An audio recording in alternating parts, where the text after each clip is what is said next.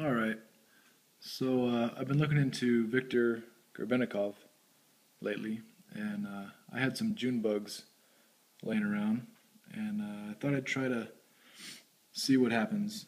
There's a lot of interesting videos out there on YouTube right now about beetle wing covers and their reaction to each other. So the one I've seen that has the most interesting effect looked like it was on some kind of nylon. And then we've got some aluminum over here.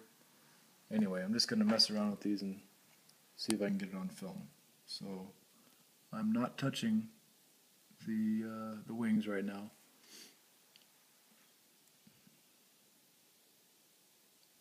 I don't know if you saw it jump earlier.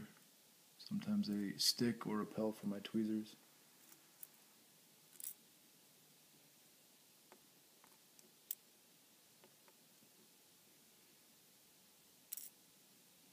Okay, there's a little bit.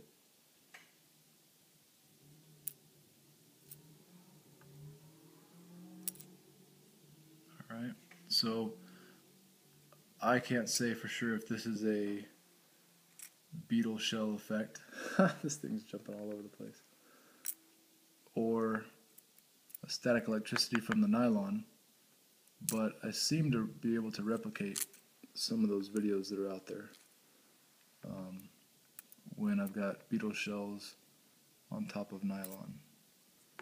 So you see how they want to repel each other.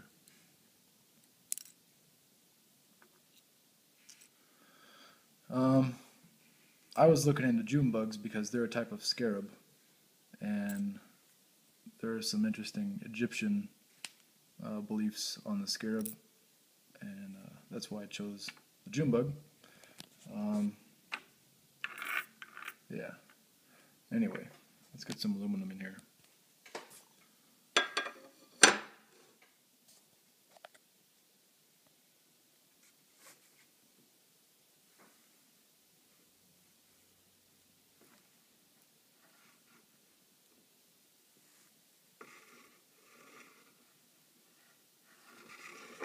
Well, it jumped a little bit.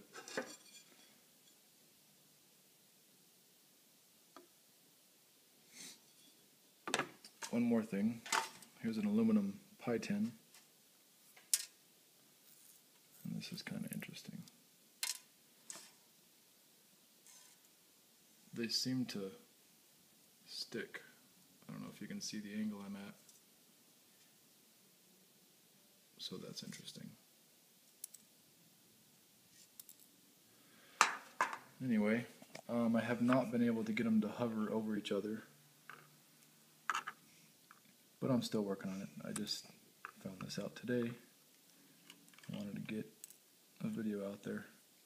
So, I'm kind of thinking this is more static electricity, but if it's not, I'm thinking it's more any beetle that can fly. I don't know if it's one specific beetle. But anyway, there's some results for a scarab wing cover. And out here in California, we've got them all over the place. So, no shortage of scarabs. Alright guys, just wanted to put that out there. Take care.